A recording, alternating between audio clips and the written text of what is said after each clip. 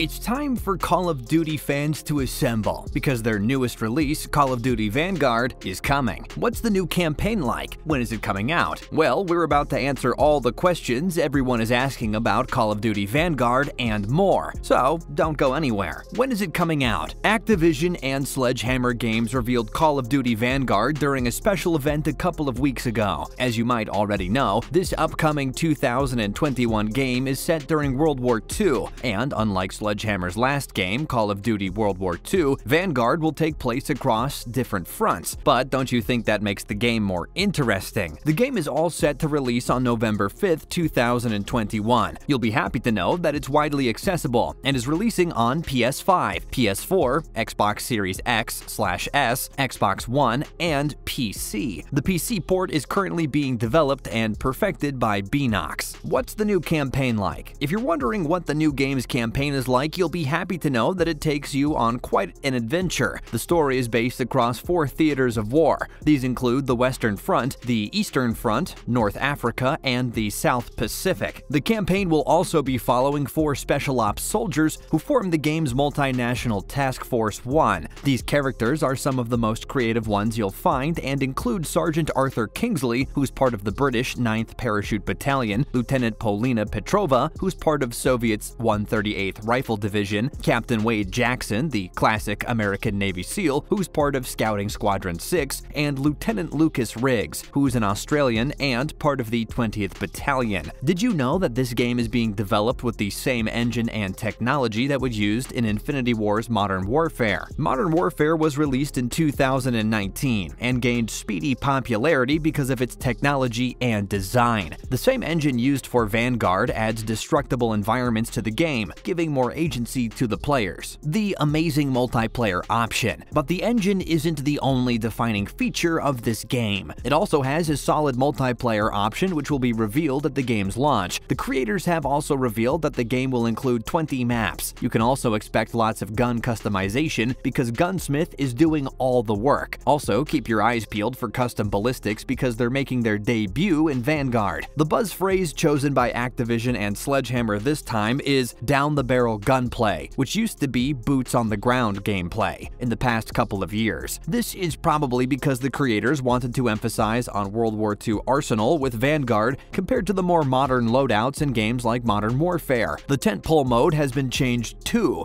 and Champion Hill is now the new tentpole mode, which gives a very intense gunfight vibe. So this time, users can play 1v1, 2v2, or 3v3 in a fantastic arena tournament. This arena tournament is based on 4 maps that gives players various options when they're running solo or when they're choosing to play with more than just one friend, more horrifying zombies, and a new map. Treyarch is leading zombies this time, so you can bet that zombies are going to be top-notch. You might even see some story mix-ups between the game and Black Ops' Cold War, so if you're a zombies fan, this is good news for you. Treyarch is also the top Call of Duty studio when it comes to zombie modes, so you can be assured you'll be experiencing the most realistic and horrifying zombies out there. Warzone will be integrated with this year's Call of Duty, but Raven Studios is also developing an entirely new map for the Vanguard version of the game. And even though the 2 games will share the same tech, which was not the case for Warzone and Black Ops Cold War, you should expect the gaming experience to be more uniform than usual. You can grab the open beta. You'll be pleased to know that the start of Vanguard's second beta weekend, which starts from Thursday, September 16th